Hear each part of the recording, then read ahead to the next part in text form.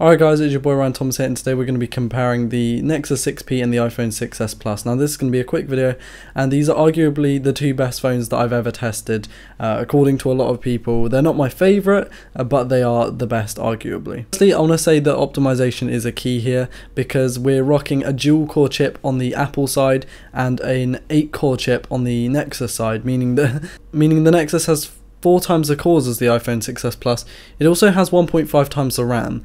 The Nexus 6P does have 3GB of RAM, and the iPhone 6s Plus has 2GB of RAM. This has never really been an issue. They both run really well in terms of day-to-day use. That is games, applications, multitasking. It all works perfectly fine. The screens are a bit different, so both these phones are from the average to high end on the size kind of spectrum, and we've got a 5.7 inch 1440p AMOLED display on the 6P, and we also have a 5.5 inch, very slightly smaller, 1080p IPS display on the iPhone 6s Plus. Now I do believe myself that the Nexus 6P does have a better screen. It is mainly due to the fact that it is crispier, and yeah, it is packing a lot more pixels into almost the same size screen. I do prefer it having a slightly larger display as well, which makes, you know, it a little bit more biased to me, because I do like the larger displays. And both phones are between average and large on the size spectrum anyway, like I said. Now in terms of design, these are both rocking metal designs with glass fronts, which is one of my preferred ways of doing things. The only thing I have an issue with is the visor on the 6P. I think it looks damn good, and I do think the phone is very aesthetically pleasing, but it is a bit hazardous, and there have been cases of the glass breaking on the back. I've never had this problem, and I don't know people who have had this problem, but looking online it does seem to be quite a notable concern. Both phones are very slippery in the hand. I was very surprised by how slippery the 6P was. I knew the 6s Plus was going to be slippery because everyone said it would be, but the 6P was a little bit more slippery than I thought. It does have chamfers around the edge, so it is a little bit more grippy than the iPhone, and you're definitely going to want a case on both of these devices. They're very high end. The cameras then, both of these really wowed me. They're both using 12 megapixel sensors. The video on the 6s Plus I believe came out better. I like the OIS on it, but at the same time low light I do believe came out better on the 6P. I really couldn't pick between these two cameras. They're absolutely phenomenal. Maybe I'd pick the 6s Plus over its speed, but then I do like the low light performance of the 6P, so I'm not sure. Both are capable of shooting 4K video, by the way, and both surprisingly are capable of shooting 240 FPS 720p slow motion video. The front cameras on both of these phones are very good. We've got an 8 megapixel camera on the 6P, and we've also got a 5 megapixel camera on the 6s Plus, both of which take really nice selfies, and if you're all about that selfie game, they are fantastic. The 6P is a little bit crispier, obviously due to the high megapixel count, but overall I do believe they're roughly the same in terms of quality. For battery life, if you look on paper, the Nexus 6P runs away with it, but actually in reality for me the iPhone 6s Plus did run away with this one. The 6s Plus has a 2750 mAh battery, or 2750 mAh, whereas the 6P has a 3450 mAh battery.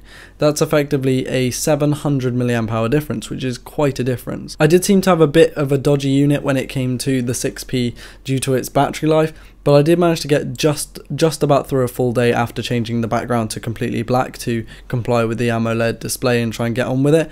Whereas with the iPhone 6s Plus, it doesn't matter what background I used, I managed to get 2 to 3 days out of it quite easily. And when I used it heavily during the day, I managed to get, you know, at least a day out of it, which is awesome. And for charging ports, I know that's a bit of a weird one to talk about in comparisons, but on the iPhone 6s Plus we have Lightning, which is reversible, and then on the 6P we do have USB Type-C, which is reversible. They're both convenient. The only thing I would find though is that USB Type-C is nowhere near common enough yet for it to be kind of viable to just walk around with no charger, unless you're really lightly using the phone. I like to take a charger with me all the time, but when you've got an iPhone, most people have iPhones nowadays, which is much easier, and if they don't have iPhones, then they'll have micro USB, but not Type-C. The speakers on both, well, there's no comparison here. The 6P steals the show. It's got dual front firing speakers, which is awesome, whereas the iPhone 6s Plus does have a bottom firing mono speaker. It does sound fairly good, but nowhere near close to the 6P's performance. Now, the OS. They both run the newest versions of Android and iOS, obviously the iPhone only running iOS and the 6P only running Android, and I think this is great. I really like both phones, and it's really difficult to pick between them. When it comes to fingerprint scanners, I do prefer the one on the back of the 6P due to its placement, and also the way that you don't have to press a button, you kind of just tap your finger on the back and it unlocks. Although in my testing, and you might be able to see this quite well in the B-roll, the 6s Plus was definitely quicker for me. Alright, so I know I haven't covered everything in this video, but it's really difficult for me to because I really need to keep this video short. I haven't got any A-roll and I just have the B-roll of these phones.